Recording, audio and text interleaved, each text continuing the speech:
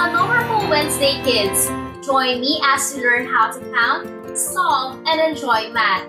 This is Teacher Julie, and welcome to our class. Addition of whole numbers is a basic operation that is very useful in our daily lives. We use this in counting objects, buying goods and stuff, and many more. Knowing this operation will also help us to complete our word problems that require mathematical sentences. For today's discussion, we will talk about solving word problems involving addition.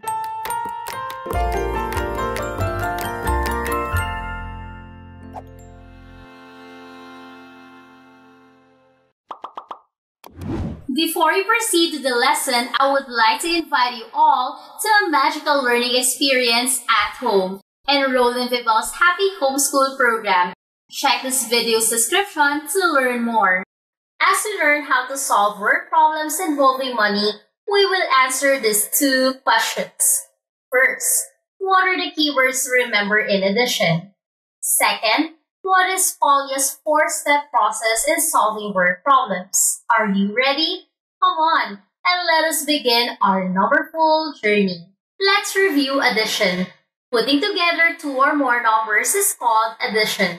How about the parts of an addition sentence?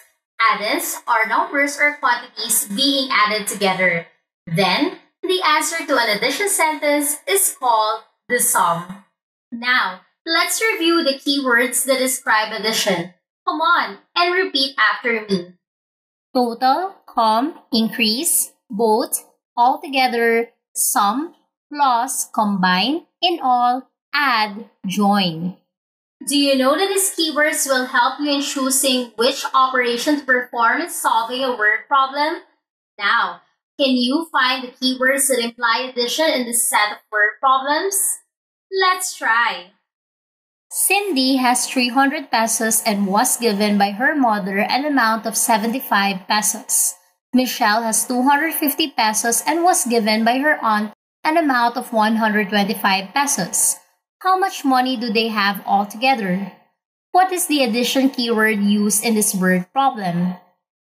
Very good. It's altogether. Carissa's mom has 50 pesos. She needs 30 pesos more to buy their snacks. How much is the total cost of their snacks? What is the addition keyword in this word problem? That's correct. It's total. It is your dad's birthday. Your mother bought a tub of ice cream for 160 pesos and a cake for 300 pesos. She also bought him a shirt for 485 pesos as a present. How much did your mother spend in all? What is the addition keyword in this word problem? Awesome! It's in all.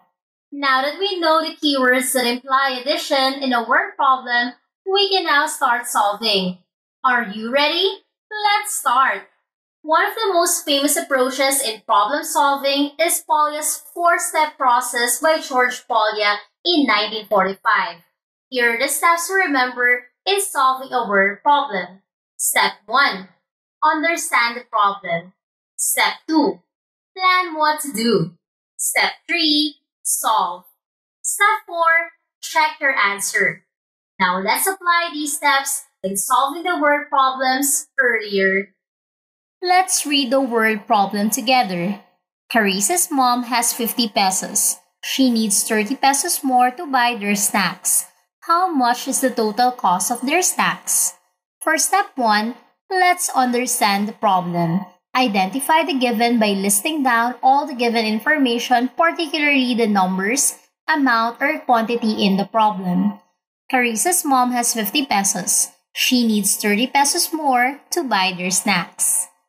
Then, let's identify what is asked. The question is asking for the total cost of their snacks. Can you spot the keyword used in this question?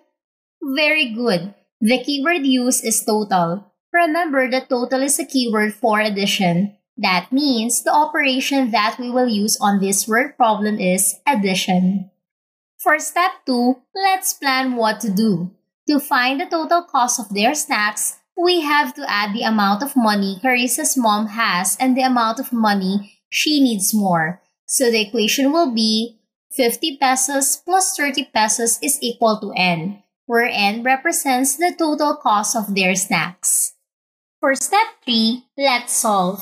Let's add 50 and 30. In adding numbers vertically, we start with the digits on the right or the numbers in the least place value.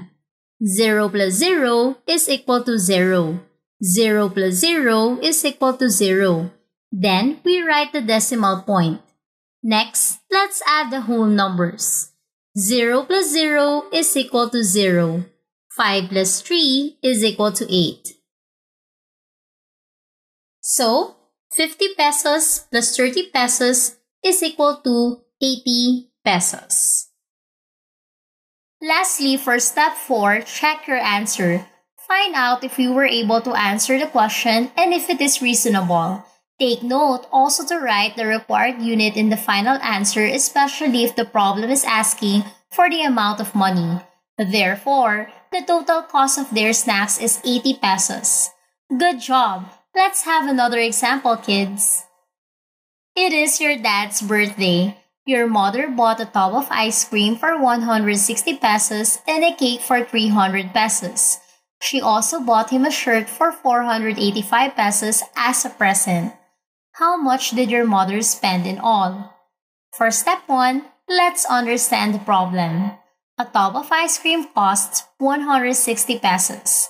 A cake costs 300 pesos and a shirt costs 485 pesos. Then, let's identify what is asked. The question is asking for the total cost of the things your mother bought. Can you spot the keyword used in this question? Fantastic!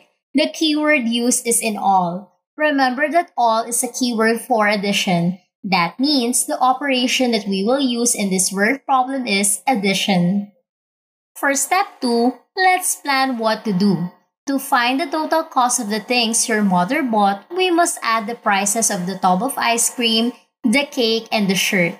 So the equation will be 160 pesos plus 300 pesos plus 485 pesos is equal to N, where N represents the total amount of money your mother spent. For step 3, let's solve. 0 plus 0 plus 0 is equal to 0. 0 plus 0 plus 0 is equal to 0. Then we write the decimal point. Now let's add the whole numbers. 0 plus 0 plus 5 is equal to 5. 6 plus 0 plus 8 is equal to 14. We write 4 in the tens column and carry 1 in the hundreds place. 1 plus 1 plus 3 plus 4 is equal to 9. 160 pesos plus 300 pesos plus 485 pesos is equal to 945 pesos. Lastly, for step 4, check your answer. Therefore, the total amount that your mother spent is 945 pesos. You did great, kids! Now, let's go back to our 2 questions earlier. The keywords to remember in addition are total, both, increase, sum, plus, combine, altogether, in all, add, and join. These are the steps in solving a word problem. Step 1. Understand the problem. Step 2. Plan what to do. Step 3. Solve. Step 4. Check your answer. You're fantastic! I hope you have learned a lot about solving word problems involving money today. If you did, click thumbs up and share this video to help young learners like you to count, solve, and enjoy math.